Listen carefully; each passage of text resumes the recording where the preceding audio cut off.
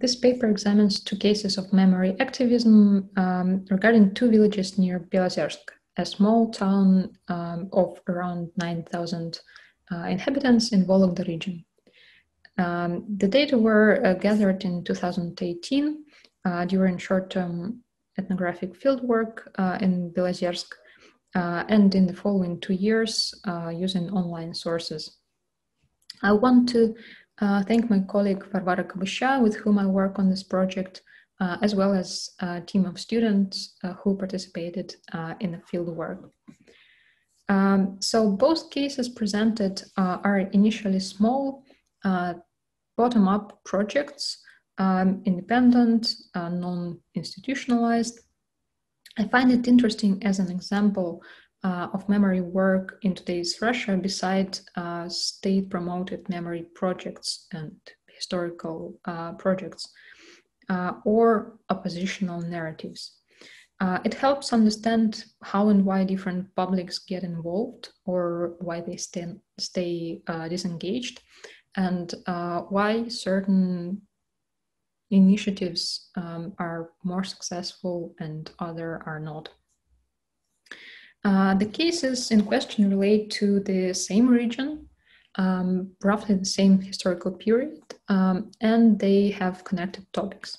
So the first village is called Maeksa.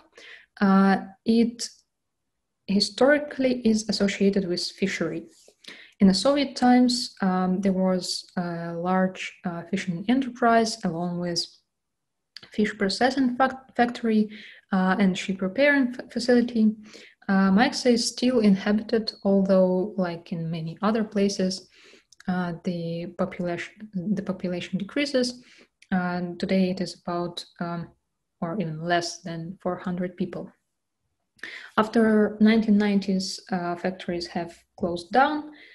Private, smaller businesses took place of this large fishery enterprise, and almost no one lives off fishing today, although some people do it as a hobby. The second village's name is Karhino. It existed in the place where Shaksna River connects with Lake Belaya, and the major tragic event in its history is that it was drowned in the 1960s due to creating a water reservoir, a part of Volga-Baltic waterway. It was drowned along with many other neighboring villages. Some houses were moved to other places, some were destroyed, and inhabitants were relocated to other places, including the town of Belozersk and Maeksa village. So in Maeksa, there is a number of memory agents, and the memory is built in a decentralized way, with none of the agents claiming to be the main one or impose the key narrative or message. For example, Lyubov is a local historian who started her work in Soviet times and continues to this day to collect photos and personal stories, to write about the locals in a newspaper. Recently, in recent years, she organized an exhibition in the library devoted to fishing dynasties of Maeksa, so families where for several generations people were involved in fishery. And she also organized some local celebrations, also connected with the life on a lake, fishery, and even the event of relocation due to building the Volga-Baltic waterway.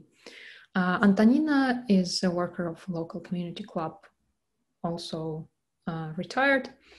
And one day she decided that she wants to pass on, to share with her grandchildren the stories and the traditions of the fishermen, the wisdom of the elders. So she started recording them talking about their past sharing their personal tragedies and emotions, but also jokes and funny stories, just telling about everyday life and certain traditions and superstitions. The part of the footage later became a part of a museum exhibition in Belozersk. Mikhail, you can see him here with one of his boats, is the owner of a private museum called Traditional Boats of Belozersk region. He is a keen collector, a keen craftsman. He makes boats, but also craft objects. He makes souvenirs for selling with his wife.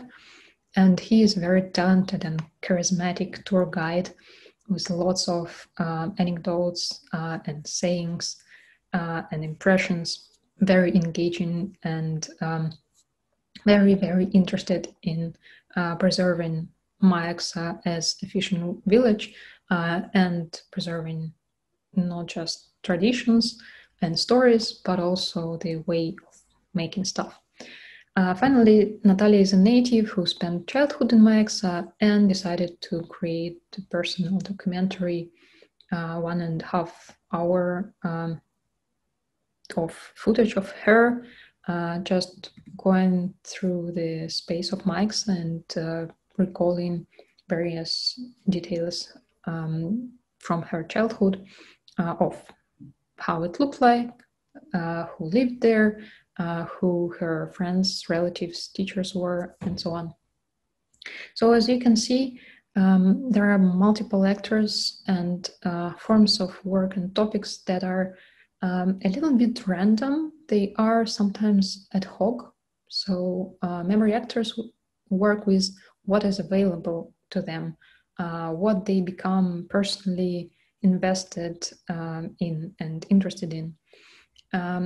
And it is not very large scale. It is rarely seen and known outside of Belozersk and Maeksa.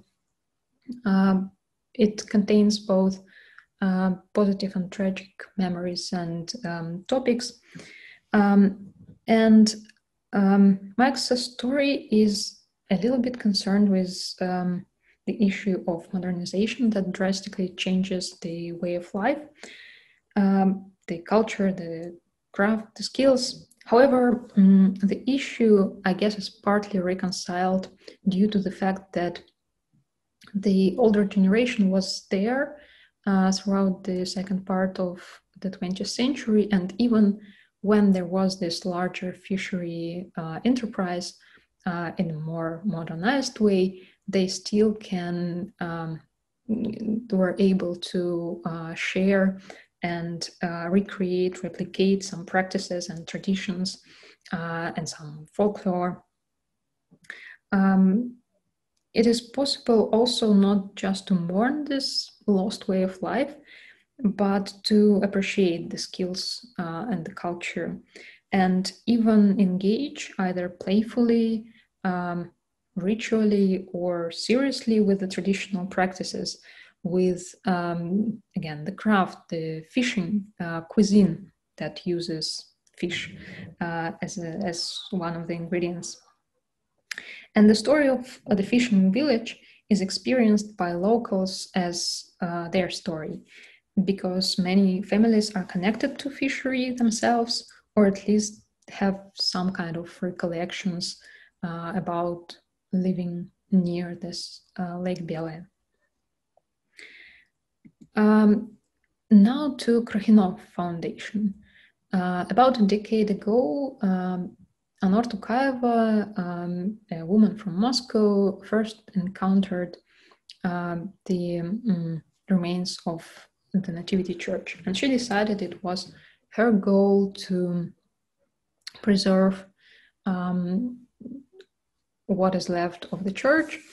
She started Krokhinov Heritage Preservation Foundation, and during the first year, the progress was very slow. The work was very hard.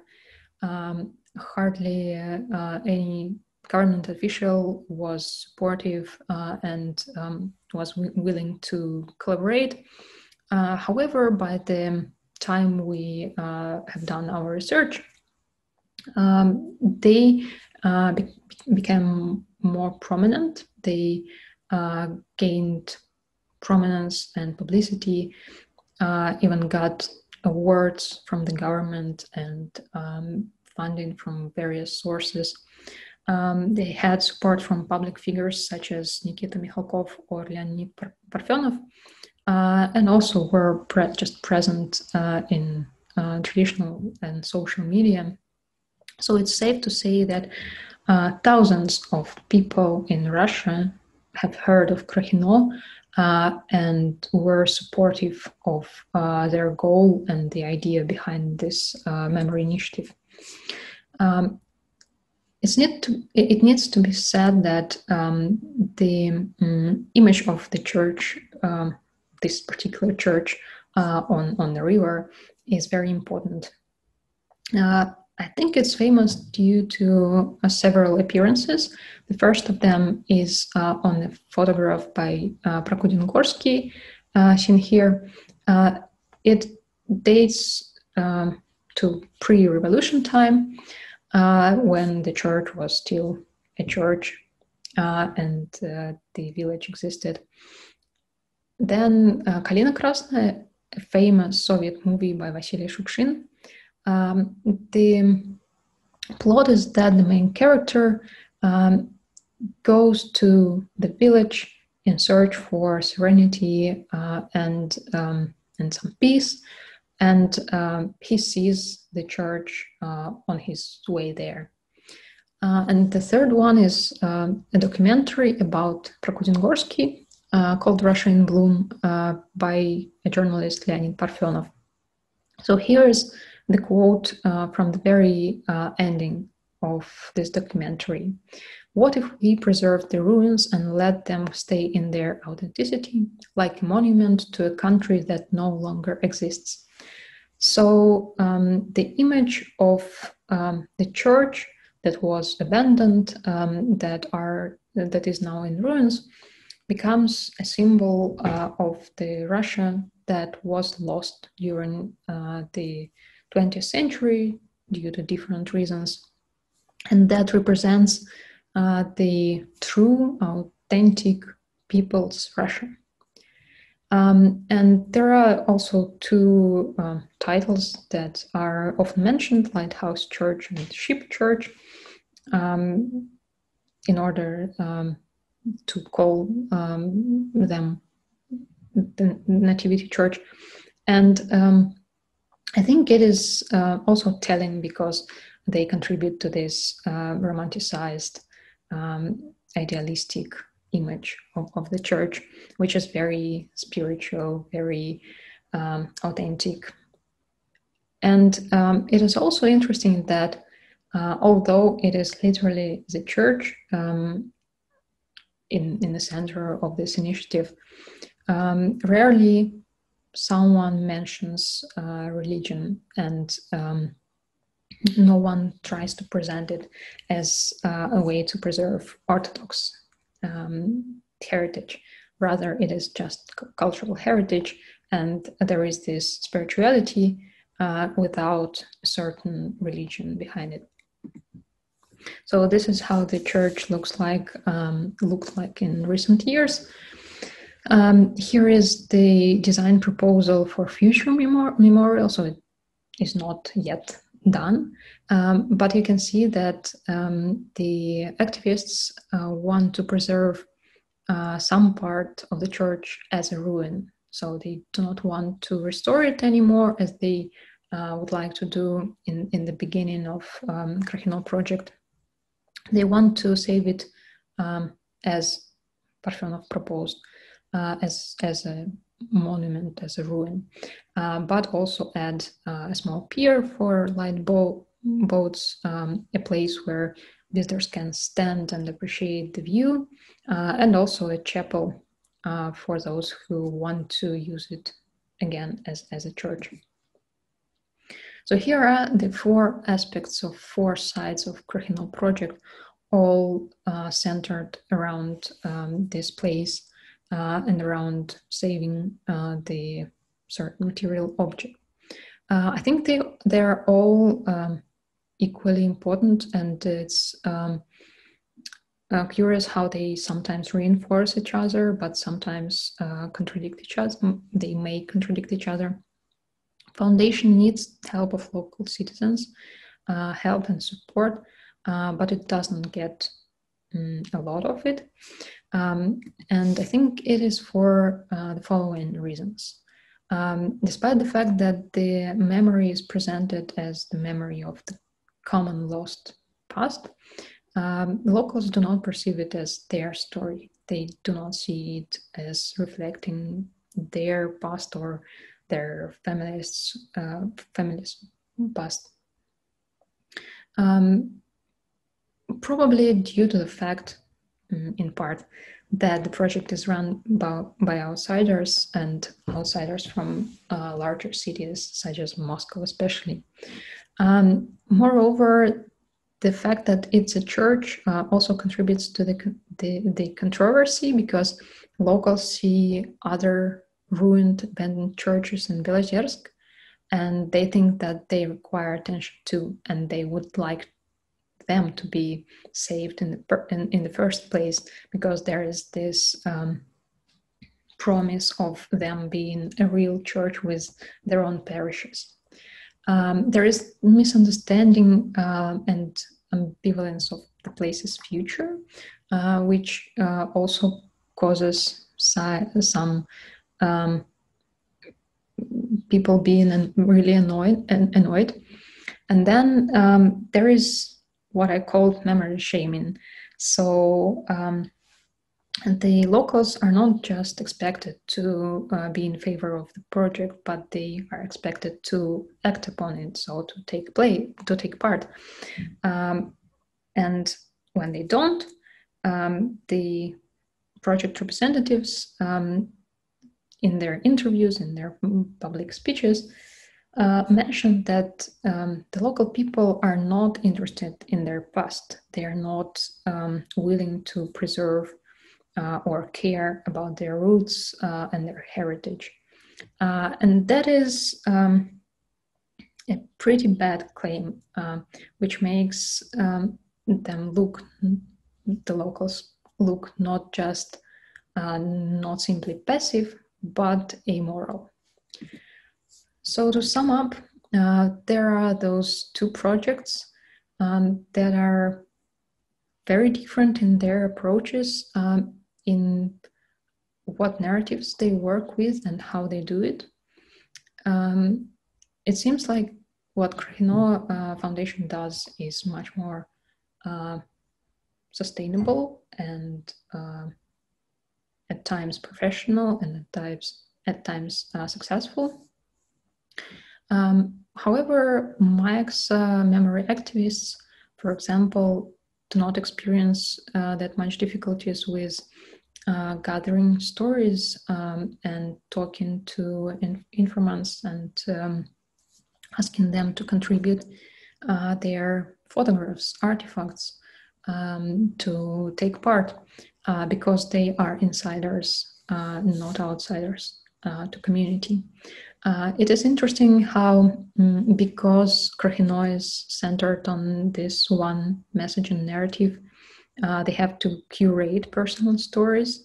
They have to comment on narratives in order to align them with the general idea of loss, of tragedy, of the old way of life versus the new one or its destruction.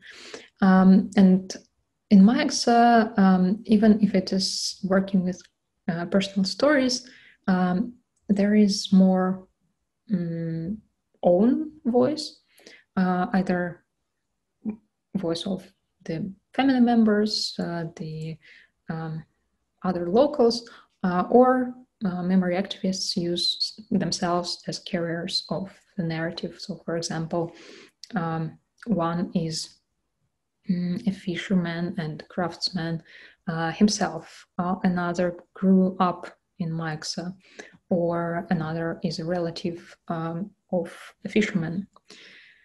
And despite many differences and tension, I guess there is some convergence between initiatives. So, for example, the Sersk inhabitants organized cleanups on other churches' territories, and it's not a coincidence. I think that Antonina have chosen documentary as a form because she had this example of collecting personal stories and recording them using audio and video.